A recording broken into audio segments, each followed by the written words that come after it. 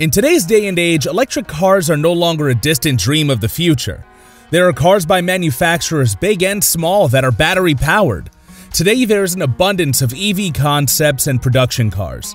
But when we say electric vehicles, the first thing that comes to mind is the name Tesla, right? The yet unbeatable EV giant of the Silicon Valley led by the real-life Tony Stark, Elon Musk. But do you know that there's a company that was to become a Tesla killer? Press the button and it will find its way to the garage. Whoa.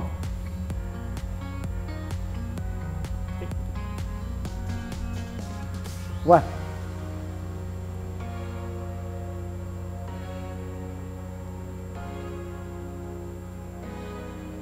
Ooh. Okay, it seems like it's a little bit lazy tonight. That would be Faraday Future for you, aka FF. The Silicon Valley-based EV startup company Faraday Future was founded in April 2014 by Chinese billionaire Jia Yeuting, otherwise known as YT. The company was named after Michael Faraday, who was one of the founding principles of the electric motor. But oh wait, Tesla, Nikola Tesla, electricity, electric cars? Okay, now we're getting somewhere.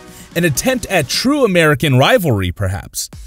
Founder Jia Yeuting, aka YT, is a Chinese businessman and has numerous ventures and startups to his name. Starting his career as a tax office tech support in the Shaanxi province, YT entered the communication industry. YT founded Li.com in 2004, a technology company and one of the largest streaming services for on-demand movies and TV shows, aka the Netflix of China. YT's many businesses include the Leishi Holding Group, formerly known as Li TV. He founded the smartphone company Li Echo and Li Sports, part of Li.com. YT, having amassed a fortune through his business in China, had already started chasing a new dream. When Faraday Future came into the EV industry, it had equipped itself with a star cast of game-changing employees from a great number of companies from 2014 to 2016, which included Stacey Morris from BMW, David Wisniewski of the Ford Motor Company, and James Chen, along with a whopping 1,500+ employees from Tesla. The introduction of Faraday Future to American markets in 2016 came quite suddenly, and there was no mention of the founders and the CEO. So it was thought to be a front for Apple's car-building efforts because of all the secrecy that surrounded its origins. However, YT later clarified that he introduced Faraday Future to take on tech giants Google, Tesla, and Apple, who are working on their own versions of electric car. In 2016, Faraday Future announced its entry into the US markets at Palace of Fine Arts in San Francisco, claiming to challenge Tesla. And of course there are companies that have shown great electric vehicles and what they can do. And while these companies inspire us, really what they're doing is just a slight progression on where we've been before, what already exists. Unfortunately for the company, the group of highly experienced and expensive veterans who were headhunted from Tesla, Google, and Ford did not stay there because of the gradual downfall of the company. On November 2015, Faraday Future had announced its plans to build a manufacturing plant in Nevada with a $1 billion investment. You know, the same state where Tesla was already building its gigafactory. The stage was set for Faraday Future, but later, the company dropped the idea of its megafactory due to financial issues, even after the Utah government offered $1.3 billion in tax incentives. In 2017, Faraday Future made a big splash at CES with its luxury SUV. The FF91 was unveiled with huge fanfare at the Consumer Electronics Show, CES, in Las Vegas. This flagship model, priced at around $180,000, as per inside information, looked futuristic and promised to be loaded with the latest and in-house tech. In terms of looks, the car did make Tesla look like amateurs. Even Michael Bay paid $5 million to use the FF91 in the movie Transformers: The Last Knight. Faraday claims that the car accelerates faster than the Tesla Model S or any other electric car in production, at 0 to 60 in 2.39 seconds. Faraday claimed that the FF91 was the fastest production vehicle at that time. Not anymore. Apart from that, the main difference between Tesla and FF91 is that the former is a production vehicle and the Faraday is not. The features on offer and quality of the material, combined with a possible range of 482 miles when driven at 55 miles per hour, made FF91 look like a true Tesla killer. And that could be seen in the response that the car garnered at CES. See what it can do. Unfortunately, Faraday's car did not respond during the unveil. It was a huge embarrassment for the company. It was an awkward moment when the car just refused to respond. Nick Sampson, then product architect and VP, was almost apologetic to YT, but nonetheless, hiccups happened, and thousands of reservations were placed.